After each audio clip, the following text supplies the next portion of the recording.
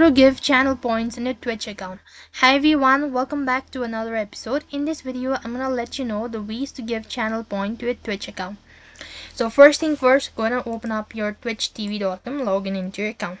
Then you need to go to the creators dashboard section. So press the profile icon from the top right, go to creators dashboard. Once you go to creators dashboard, you can find out this sort of interface. So move on. So here you need to go ahead and select the viewer's reward from the left hand side bar. Next thing you want to do is go ahead and you could customize the name, icon, and reward for your channel point. So basically you could go ahead and press this option that says rewards. Once you go to reward section, here you could find out the ways to customize it.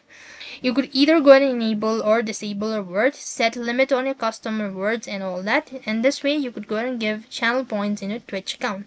That's all for this video. I hope the video was helpful. Make sure to like, share and subscribe to our channel. Thank you for watching. See you in the next video.